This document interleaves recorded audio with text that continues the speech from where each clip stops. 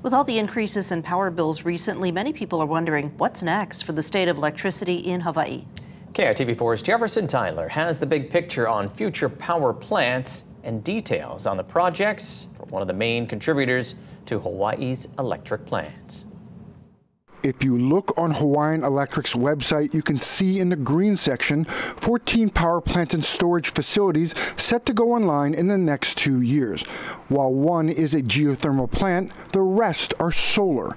AES and Interject's renewable energy are tied for the most on that list, 4 each. AES is ramping up renewables as it prepares to shut down its coal plant on September 1st. In Kauai, with our Lawai solar facility, that project, when it went in about 3 years ago, was paired solar with battery. You can see on this map AES's 12 renewable sites. 6 of those still need to be built, and they're planned for an assortment of Hawaiian islands. On Maui for Kuihilani, that should be coming online the beginning of 2023 or towards the end of 2022, and then we'll have our Waikoloa project, which is also in 2023, and our Oahu projects coming online around that time period as well. Part of the plans also include another power plant on Kauai, this one with a twist on hydropower. It's a hydro that's paired with solar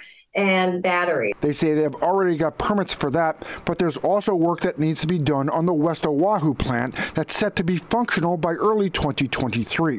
This includes laying out solar panels, putting in connection lines, and a new substation.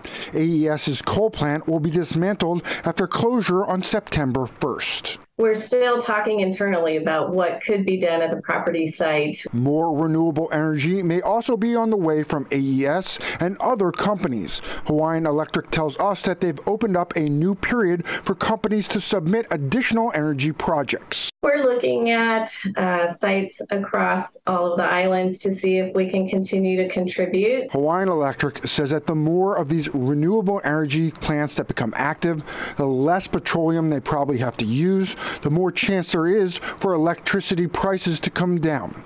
Jefferson Tyler, KITV4 Island News.